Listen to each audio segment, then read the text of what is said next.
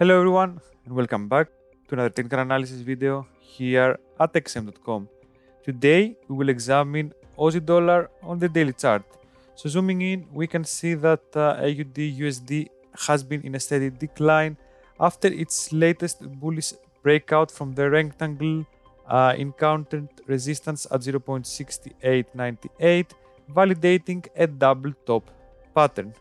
Moreover, in the near term, the pair has exited the sideways pattern to the downside, while its break below both the 200-day and the 50-day simple moving averages is painting a gloomy technical picture.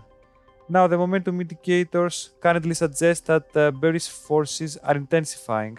Specifically, the RSI is negatively charged below its 50 neutral mark, while the MACD is declining further below zero and its red signal line.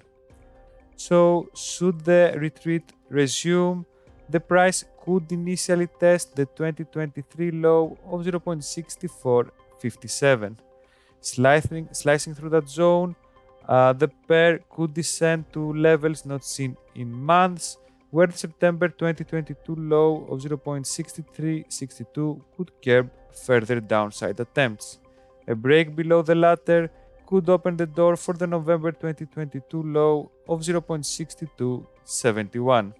Alternatively, if the pair manages to hold its decline and storm back higher, the previous support zones of 0.6563 and 0.6594 might prove to be the first hurdles for the bulls to conquer. Surpassing the latter, the price could then attack the 50-day simple moving average, currently at 0.6698.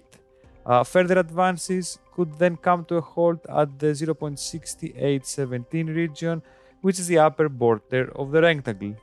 In brief, AUDUSD has dived below its range-bound pattern amid intensifying negative momentum.